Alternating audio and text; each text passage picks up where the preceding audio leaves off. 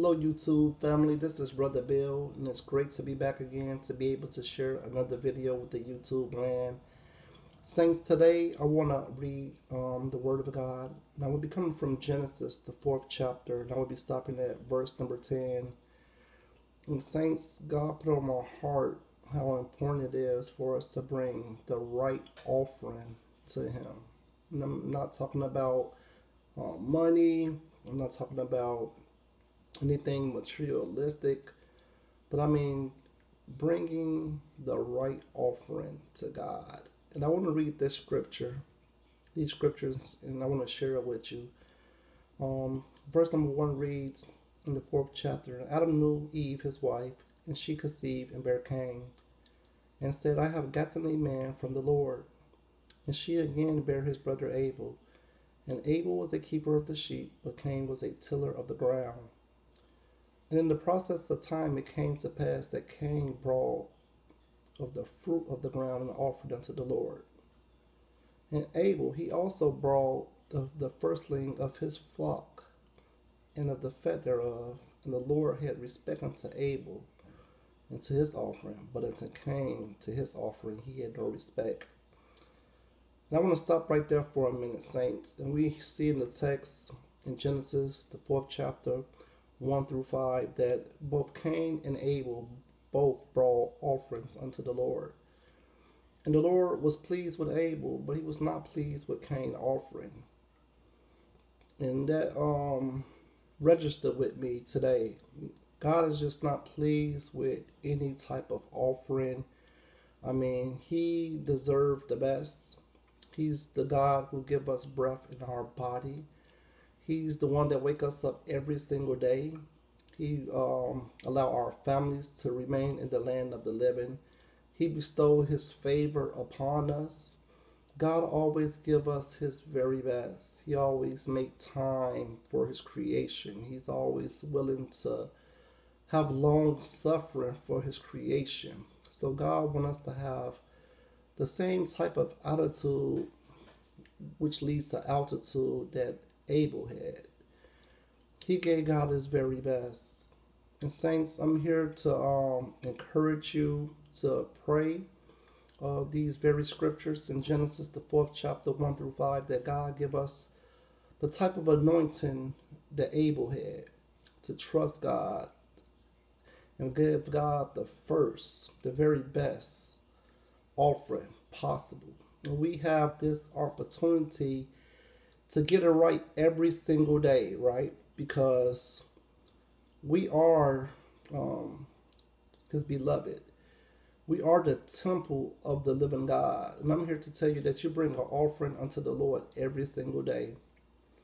Either your offering is pleasing to God, like a sweet aroma, like sweet mirth going up to the heavens in the nostrils of your God, or your offering stinks and it is displeasing to God, like Cain's offering was, and God had no respect. And I say that to say this, saints, that when we are just disobedient, when we are just living all types of ways, we live in evil under the sun, the works of the flesh is dominating our lives, we are bringing offerings unto God. And these offerings are not pleasing to God. And he will reject that offering. And this word is a double-edged sword, according to Hebrew, the 4th chapter, verse number 12. So as I'm speaking to you, saints, believe me, this same word that I'm delivering is also for me also, saints. So I just want you to recognize in the text in Genesis 4th chapter, 1 through 5, that they both gave offerings. And God was pleased with one, and he was not pleased with the other. And I'm going to keep reading, saints. In verse number 5, and unto Cain and to his offering he had no respect. And Cain was very wroth, and his countenance fell. And the Lord said unto Cain, Why art thou wroth, and why is thy countenance fallen? And saints, that is a gracious and a merciful God in verse number 6. God didn't have to say anything. He is still reaching out to Cain like he reached out to us. Anytime we miss the mark, we make a mistake, or we get ourselves in a situation that separate us from God, or we get out the will, we get out the fold, the sheep. We tend to go astray God would send an angel. He would send a minister. He would send a vessel to get us back on track, to get us back where we should be. And God is reaching out to Cain. He's speaking to him, saying, "Cain, look, you know, I'm the creator. I'm God Almighty. I'm the Father of the universe. And you just didn't give me the best offering. What went wrong? How can we fix that? How can we reason?" That's what the Lord is all about. You know, God is very merciful. He's very gracious. And Cain, at this point, his countenance have fallen. He's angry, and he's almost dismissive of God at this point. And the Lord said unto Cain, "Why art thou wroth, and why art thou countenance fallen? If thou dost well, thou shalt not be accepted. If thou dost not well, sin lie at the door." And God is letting him know right here that, and this is a word for us also, saints, that when we are disobedient and we giving God not 100%, and we give Him any type of offering, God is not just going to accept that. We can't mix evil, hallelujah, with good, dark with light, and think we're going to be able to give it to God. God, He's not pleased with that. So He's letting Cain know, just like He letting the believers know, that sin is at the door. So if we don't get it together, sin will entrap us. It will ensnare us. It will lead us into great danger and great harm. And He's saying, "Cain, sin lie at the door, and unto thee shall be his desire, and thou shalt rule over him." And God is telling Cain, look, you can rule over this thing. When you do things my way, and you trust me, and you just obey me and my word, things will be really great for you. And Cain talked with Abel, his brother, and it came to pass, when they were in the field, that Cain rose up against Abel, his brother, and slew him. And saints, that's what I'm talking about. When we begin to entertain different conversations or entertain the voice of the stranger, we will dismiss God. And the minute we begin to dismiss God, we find ourselves in the world of trouble. And this led to Cain actually committing murder. Satan was able to trick him, overpower him, sin overpower him, and he slew his brother. He killed his brother Abel. In verse number 9, the Lord said unto Cain, "Where is Abel thy brother?" And he said, "I know not, and my brother's keeper." And he said, "What hast thou done? The voice of thy brother's blood cry unto me from the ground." And I'm here to tell you, saints, that we have to recognize that we are God's temple. We are the temple of the Holy Spirit.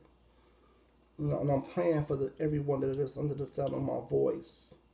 And I hope you're praying for me also, that we are God's representation in this earth realm. And God said in Romans 12:1 that He beseech us, therefore, brethren, by the mercy of God, that you present your body as a living sacrifice, holy and acceptable unto God, which is your reasonable service. I'm not here to tell you to be religious, but I'm here to tell you to be authentic, 100% with God. Have a made up mind. John 4:24 tells us that God is the Spirit, and we must worship Him in spirit and in truth.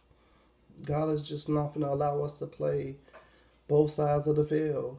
I'm just here to tell you, we're not going to be able to have this Cain-like spirit and this Abel-like spirit. God wants you to have an Abel spirit. He wants you to be anointed. He wants you to be obedient.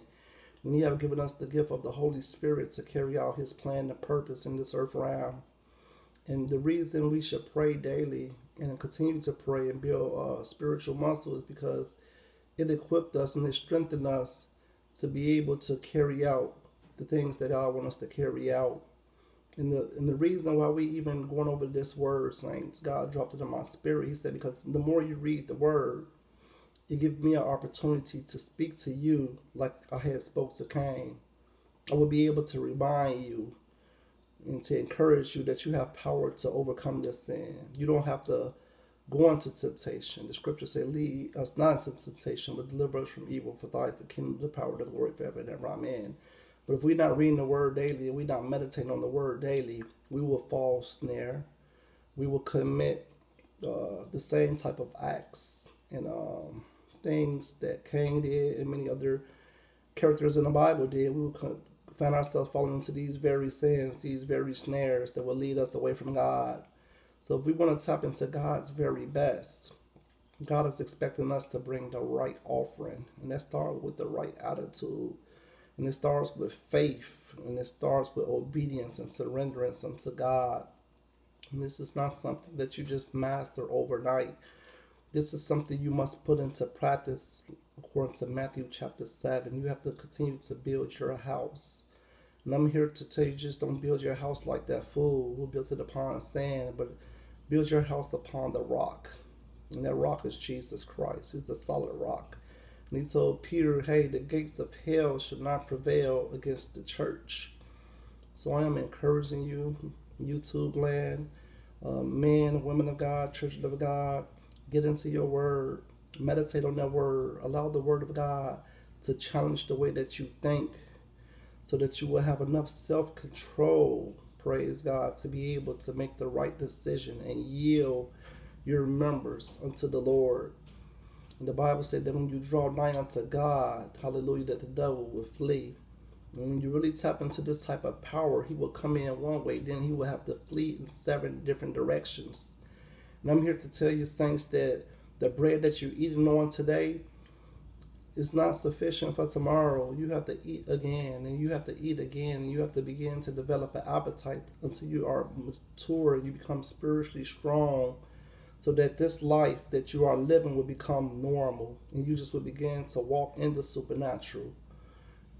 But I know that is challenging, saints, because we all are growing and we all are on different levels in the spirit. So I encourage you to read this text, Genesis chapter 4, 1 through 10, and see how Abel was able to give God an offering that was pleasing unto God. And God said, I am the same today, I am the same yesterday, and I am the same forever. In Hebrew 13 and 8, he said, I change not, in Malachi 3 and 6. So God still wants us to have the right offering. He wants us to be able to give him something fresh, something that smells good, praise God. We don't want to come and we all have a stench, and the stench that is in the nostrils of God, and he smelled the sin, and we're reeking of sin. He wants us to be holy and clean. And he said that the words that I speak unto you, they will sanctify you, they will cleanse you, they will wash you. So I encourage you to stay in the word, meditate in the word, download the thoughts of God so that you may be transformed in the way that you think, saints, because we all have work to do. We all are a work in progress, praise God. But God is ready to put you on display. He's ready to show his glory, his power through you. He's ready to be used. He's ready for you to allow him to come in and dominate the earth. But in order for us to be able to allow God to come in and to dominate through us, we have to be receptive to his word, and we have to be obedient, and we have to be an offering for God. So until then, YouTube land, you be blessed, and you remember that Jesus Christ, he is Lord. Amen.